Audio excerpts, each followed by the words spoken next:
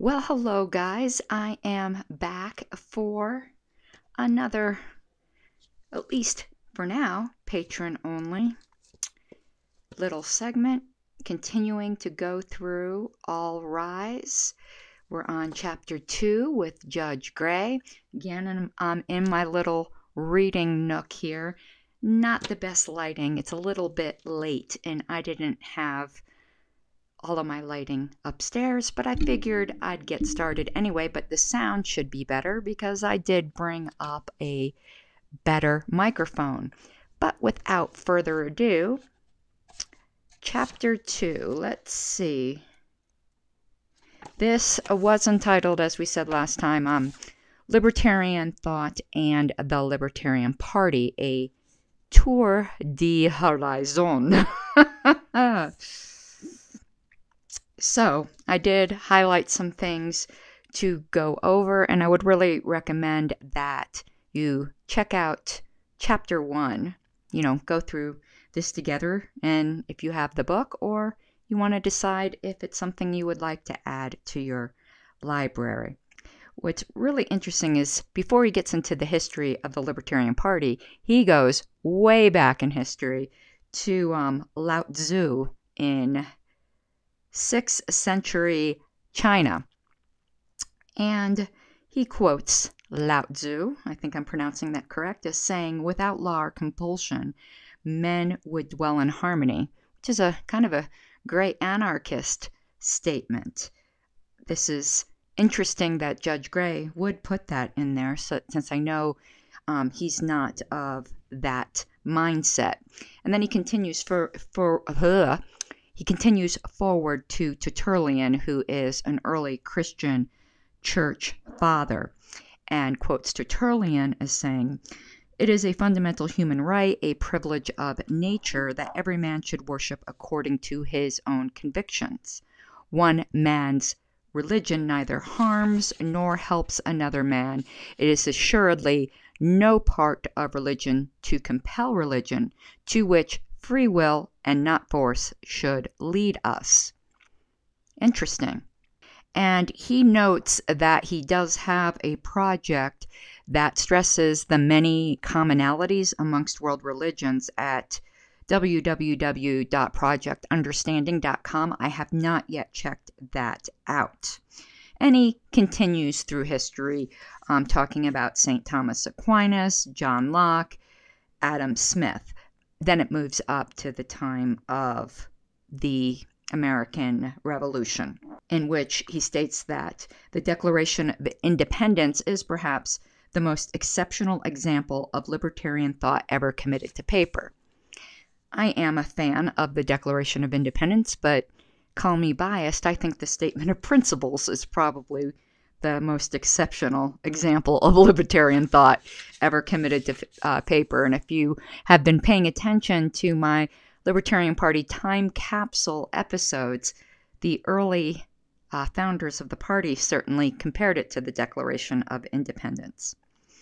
And he goes on to quote a Benjamin Franklin quote that I dearly love, even though some people say it was really taken out of context. It's true no matter what, where Franklin warned that anyone who would trade a little less liberty for a little more security deserves neither. And he continues with Thomas Paine's, "Give me liberty or give me death." How far we have come from those lessons, correct? And a lot of this is a lot of quotes, a lot of it's early American history, which I think you know, and as far as the writing of the Constitution and such. But I like this Rousseau quote that, "I prefer liberty with danger to peace with slavery." I wish we believed that today.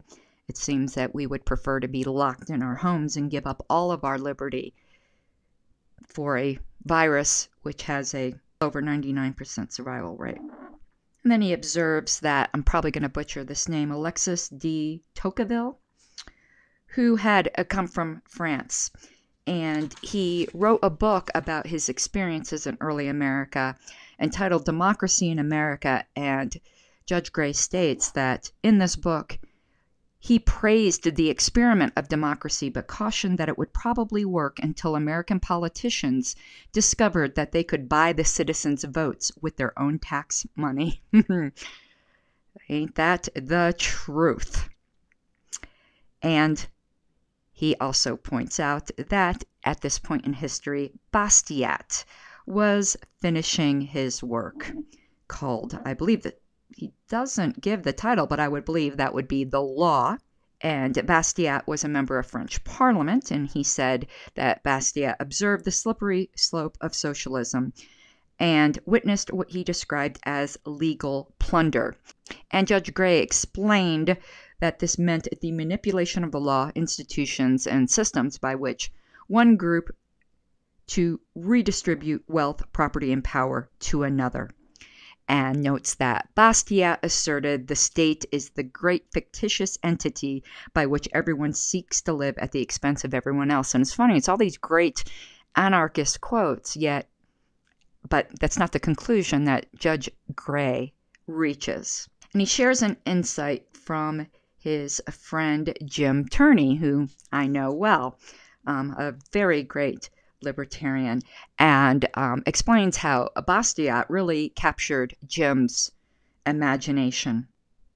Well, and Judge Gray noted, I believe this is Jim's observation, but it's kind of unclear, but it says he pointed to the shared humanity we have, and that if the natural tendencies of mankind are so bad that it is not safe to permit people to be free, how is it that the tendencies of these governmental organizations are always so good?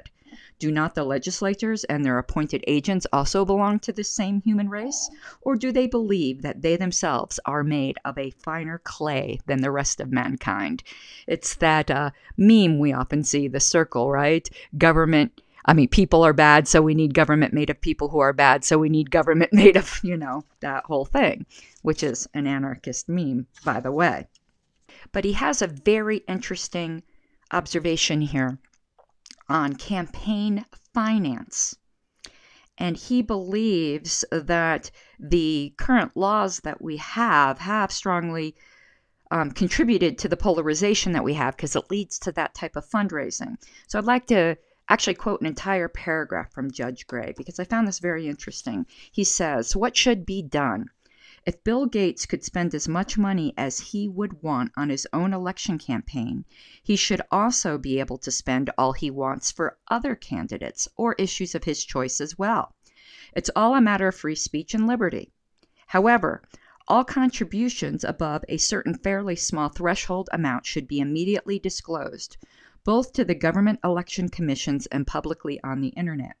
Then, for example, if voters believe that a recipient candidate is in Bill Gates' pocket, they can always vote for that candidate's opponent. However, no non-human entities should be allowed to contribute to any candidates or initiatives whatsoever. Why is that? It's also a matter of liberty. If corporations contribute money, they should first get the unanimous consent of their shareholders because they are spending their shareholders' money. And often these shareholders do not support that particular candidate or cause. Of course, corporations would always be free to appeal to their shareholders to contribute their own personal money if they wanted, but that would be all they should be able to do. The same thing goes for labor unions or any other entities. This approach, engaging liberty, would reduce the chicanery, unfairness, polarization, and frustration that are heavily present in our elections at this time. And it would also increase freedom of choice. So once again, liberty works. I agree mostly, and I agree this would be a great interim step. That, of course, if somebody can spend as much money as they like on their own campaign, they should be able to spend their money as they like any other way. It does seem to support, however, government election commissions, and that I cannot support. If people are concerned about money in politics, there would be voluntary disclosure organizations that people could refer to, and candidates who refused to disclose, you could then look at with a stink eye. Now, the situation with corporations is a little bit complicated. Unlike most libertarians, well, I don't even going to say most, but I know many, and including many in the Libertarian Party, I do not believe corporations are libertarian. And I believe that is the way to the libertarian, quote-unquote, dystopia that many, I think, rightly fear, that we would be trading government for corporations. And why should they obtain the unanimous consent to spend shareholders' money when they don't have to do that for any other decision that they're spending money? I think a better argument can be made that corporations are not people and they should not be able to contribute. But as an interim step, this isn't bad. I just agree with the reasoning somewhat.